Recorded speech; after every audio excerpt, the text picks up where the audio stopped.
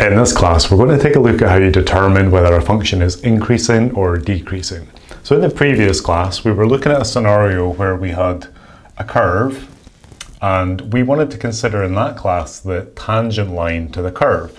So we had something like this, or I think it was mainly actually parabolas we used, but this is like a cubic function. And we imagined a scenario where we had a tangent line. Say we had a tangent line here. So remember, a tangent line is just a line that touches a curve at one point.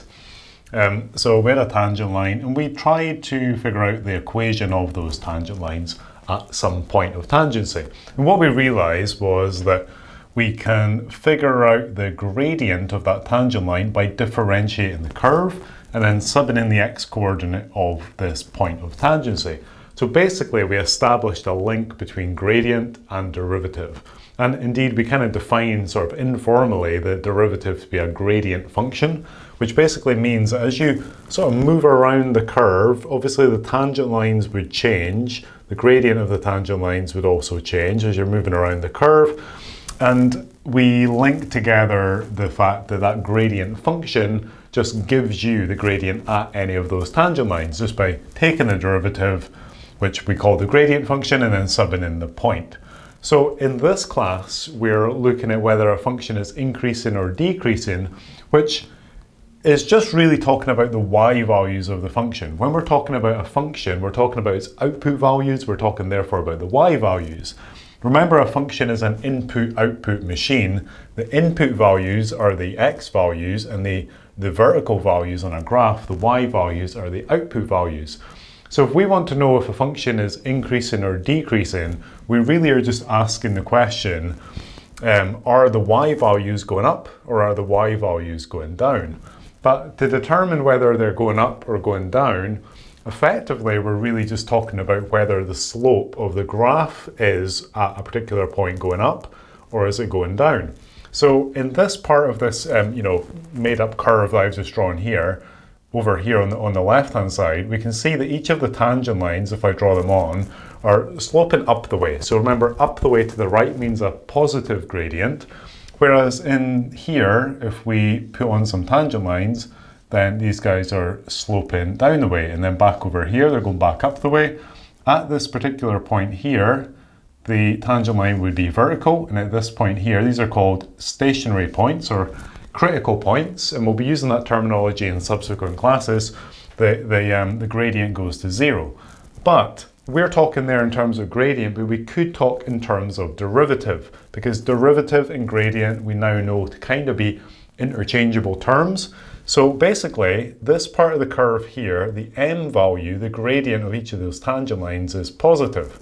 They're all sloping up to the right. In this part of the curve here, the m values are negative. They've got a negative gradient. At this point here, the m value is 0. At this point, this other critical point, the m value is 0. Over here in this part of the curve where we're sloping up again, the y values are going up and the gradient is greater than 0. Okay? Now, also though, we've said that the gradient and the derivative are kind of the same thing. So it must therefore be true that the derivative, let's just call it y prime, is also greater than 0 here. And at this critical point, the derivative y prime has to be 0. And then again, at this critical point, y prime is 0. For these points in this part where the graph is sloping down, the derivative is negative. So the derivative is just matching the gradient. Or maybe it's better to say the gradient is matching the derivative. The two give you the same results.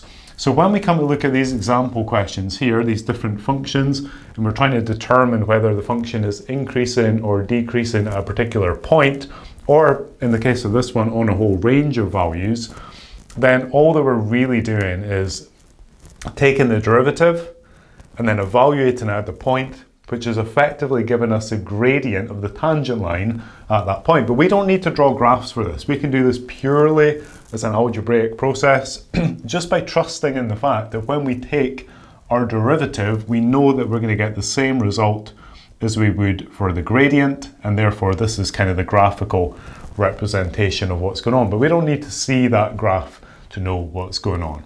So the key takeaway from that explanation there is that if you're trying to find whether a function is increasing or decreasing, that really is effectively just a fancy way of saying, is the graph sloping up, is it sloping down, or is it zero? Is it like stationary at the turning points, which we call the critical points? And to establish that, we're going to use the derivative. So taking this function here and taking the derivative, so f prime of x, we can evaluate the derivative just using the power rule because this is a polynomial function. So 3x squared minus 4x plus 6. You're probably quite competent with derivatives by this point if you're taking this class. If not, then maybe go back and practice some of the key rules like the power rule, product rule, all the key kind of fundamental derivative rules. So we wanted to evaluate whether this function is increasing or decreasing at the point x equals 1. So it doesn't make any sense to talk about a function just increasing or decreasing. It has to be increasing or decreasing either at a point or on an interval. In this case, we're dealing only with the point x equals 1. So that would mean that if we could see a graph of this function, which would also be some kind of cubic function, if we looked at the point where x is 1 on that graph, we're just trying to determine, is the graph sloping up at that point? Is it stationary or is it sloping down? Those are your only three choices. To determine that, we've taken our derivative and now we're just going to sub in the point where x is 1. So we're going to do f dash 1. Now if we sub that in, we're going to get 3 times 1 squared, which is 3, minus 4 times 1, which is minus 4. The 6 on the end stays as a 6, and that comes out to be 9 minus 4 is 5. Now, we're not particularly interested in the number itself. What we're interested in is the fact that 5 is greater than 0. In other words, 5 is a positive number, so it would be like one of these scenarios here, where the gradient of the tangent line is sloping up at that point. In fact, the gradient of the tangent line would be 5 at that point, but we only care whether the function is increasing or decreasing at that point. If this has come out to be a positive number, then we can say that at x equals 1, that function is increasing. In other words, the y values around the point x equals 1 are going up the way rather than down the way. Now, the cool thing about calculus and derivatives is that we're talking here about whether it's increasing or decreasing at a single point.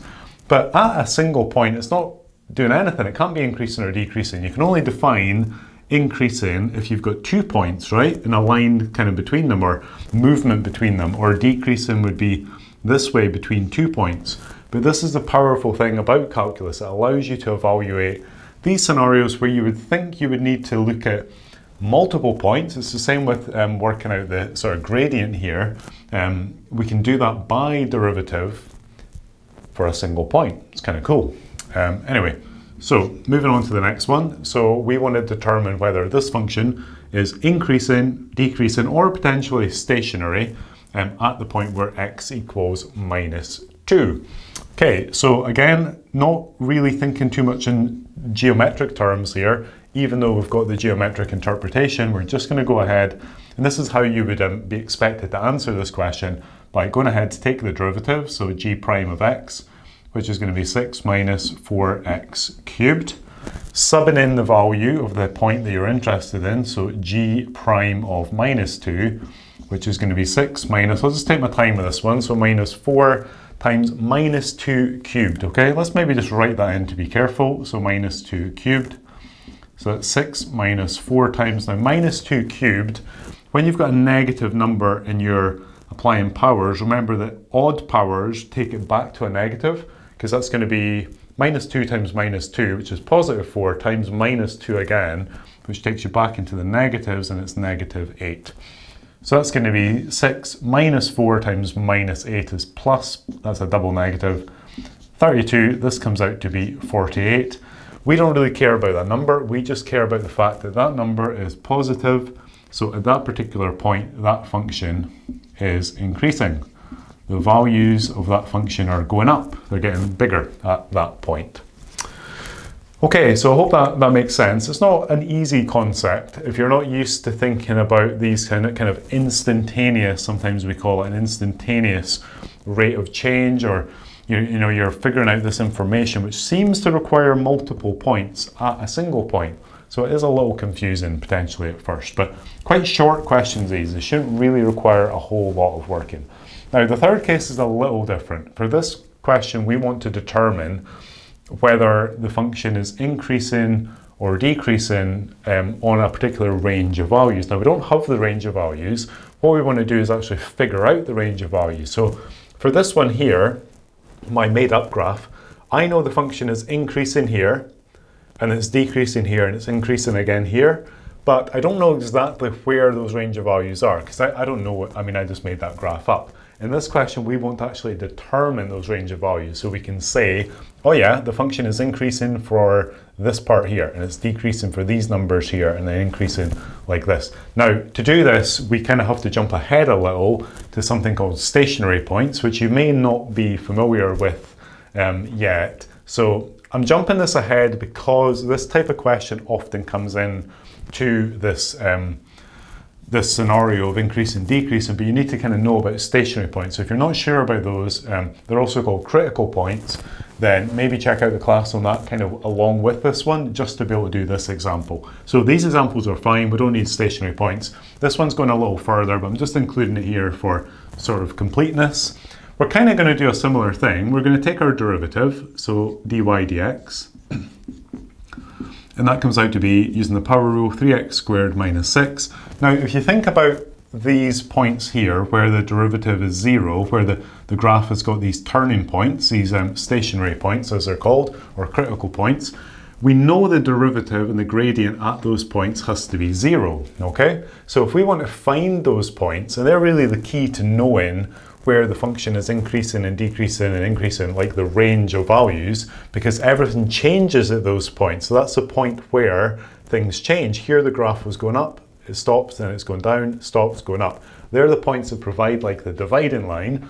If we want to find those, we just set our derivative equal to 0. And I'll elaborate on that in the class where we talk about stationary points or critical points. So we need to basically solve this equation. We can do that by, well, if we start by dividing through by 3, we're going to get x squared minus 2 equals 0, and then x squared equals 2, giving us x equals plus or minus root 2. So remember to include the minus when you take a square root, because there should be two solutions to that equation, the plus and the minus. Now, what we basically do with these is we make a thing, or one option is to make a thing called a nature table. And a nature table is effectively just a little mini sketch of the graph. And what we do is we've got a row for the x values, we've got a row for the derivative, so dy dx, and then we've got a row for what we'll call either the shape of the graph or the slope of the graph. And bear with me if you're not sure about this, and I'm jumping ahead a little, it's just because of this particular example type. You might need to check out a class on this to be a little more sure of what I'm doing here. So the way this works, you put in your two stationary points. Now we know that at the stationary points the derivative is 0, so we put a 0 here in the column, in the row for derivative, because at those points the derivative is 0. That's exactly how we found those points. Then what we do is we examine some number in between these two numbers, and a number to the left and a number to the right. That's basically because we want to determine the behavior around these points, like what is happening between them, what is happening to the left and the right of them. So a number smaller than minus root 2 would be something like minus 10 would work. I'm going to put the number 1 in here, and I'm going to put the number 10 in here. You can use different numbers as long as they get into the correct range. So 1 is between these numbers, 10 is bigger than this number, but not past another stationary point. There are only 2. Minus 10 is smaller than this number, but again, as long as it's not crossing over another stationary point, you'll be fine. We want to test the derivative at each of these points. So let's test our derivative at minus 10. This is the derivative here. Minus 10 all squared is 100, times 3 is 300, so this is definitely going to be positive at that particular point. If we put 1 in there, 3 times 1 squared is 3, minus 6 is negative 3, so that's negative. If we put 100 in there, we're going to get the same result as this one here, so it's going to be positive. So I know I'm going through that at speed, but basically just testing the derivative at each of these points, trying to determine whether the derivative is positive or negative. We don't care too much what the actual number was, just whether it's positive or negative, because what we're trying to determine is whether in each of these parts of the graph around the stationary points, is the graph going up or down? That's all we care about. Here it's positive, so we know that the graph is going up. Here it's stationary, here it's negative, so the graph's going down. Here it's stationary, and then here it's positive again. So if we fill that in, I'm going to use a red pen for this. If we fill that in, I've drawn like a stick diagram here, but basically that is a mini sketch of the curve. If we fill that in and make it a bit more curvy, something like that, that is what your curve would look like. And this is a cubic function, so it would carry on all the way down there and it would carry on up there. But this is the main action for this curve is around those stationary points. Now the question was to find the range of values on which the function is increasing and decreasing. So the function is increasing here all the way up to this first critical point, to the stationary point. So that is going to be basically on the interval minus infinity. So remember, these are your x values kind of going this way. So all of the x values to the left of that point. So minus infinity all the way up to that point, which is minus root 2. So on that interval, the function is increasing. On the interval from root 2 going further, it's also increasing. So that would be from root 2 up to positive infinity. And if we put those two sets together by the union, then that basically, these are all the ranges of values for which that function is increasing. In other words, the part where the graph is going up. The part where the graph is going down is between the two stationary points. So that is between minus root 2 and positive root 2. So in this part here, the function is increasing. In this part here, the function is decreasing. So if you're familiar with set notation, notice I wrote these as open intervals. So basically we're not including root 2, minus root 2 or root 2 in the same here, because at those points the function is not increasing or decreasing, it's stationary, it's 0. So they don't get included. If they were included, then we would use a closed interval with the square brackets. So it's a more complex version of this problem. These two were relatively straightforward. In fact, once you get competent with these, evaluating increasing or decreasing at a single point, you can do them very quickly. I mean, literally within like 20 seconds or 30 seconds, maybe even quicker than that. This one, a little bit more work, and start to pull in some other techniques, which we're going to be looking at more specifically in other classes. But I just wanted to include that example just to take these a little further and to make it clear as well how this kind of idea of what we're working with here links back a little to the geometry. And now, like I've said in previous classes, there's a strong link between derivative, gradient, and the kind of geometry, I guess, of functions. So very important topic this, increasing and decreasing functions. It's got a whole bunch of applications in the real world. It's got a whole bunch of applications that we'll be looking at in other classes as well. So do spend some time making sure you understand this. Maybe watch this example again, because I know that I went through it pretty quickly there. So the key takeaway from this class really is that gradient and derivative can be considered kind of the same thing in some scenarios. There's some caveats to that. You've got to be a little careful with that. But in many, many, many cases, and certainly in what we're looking at here, you can consider gradient and derivative to be sort of interchangeable terms, and certainly in terms of trying to determine where the function is increasing or decreasing. So quite a lot of information. Hopefully that makes sense. If you need to rewatch this video, then go for that. If you understand it and you're all good, then check out a few practice questions.